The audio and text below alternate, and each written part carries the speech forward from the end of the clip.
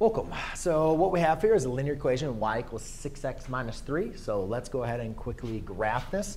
To do that, though, we want to first make sure we label our slope, which in this case is 6. We can which we can rewrite as a fraction of 6 over 1. The reason why I want to rewrite as a fraction because we understand the definition of slope is the change in the y over the change of x. And we know that our y-intercept we want to rewrite as a coordinate point 0, comma b. So we have b, we want to write it as 0, comma b. Since this is a negative 3, it's going to be 0, comma negative 3. Now I'm just going to create my x and my y-axis. There's my y-axis, there's my x-axis. And we're going to have some kind of big numbers here, so I'll try to go to units up to 10. 1, 2, 3, 4, 5, 6, 7, 8, 9, 10. 1, 2, 3, 4, 5, 6, 7, 8, 9, 10. 1, 2, 3, 4, 5, 6, 7, 8, 9, 10. 1, 2, 3, 4, 5, 6, 7, 8, 9, 10. All right, so my y-intercept's at 0, comma negative 3. So I'm going to go down and plot my y-intercept 0, comma negative 3.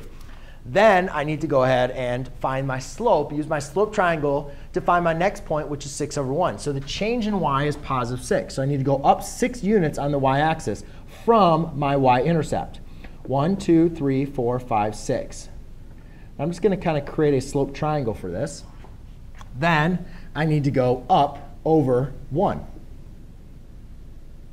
All right, so you can see I've created a slope triangle that represents the slope between 2 points that are going to fall on the line. And since now I have 2 points that fall on the line, I can now continue this line indefinitely in the positive and in the negative direction.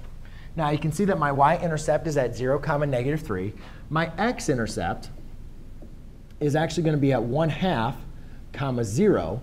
But it might not be totally obvious to you on why that is the case. And we'll learn how to figure that out a little bit later. But just to understand this graph is going to continue in the positive, negative direction. And we first plot the y-intercept. Then we use the slope to find our next point. Thanks.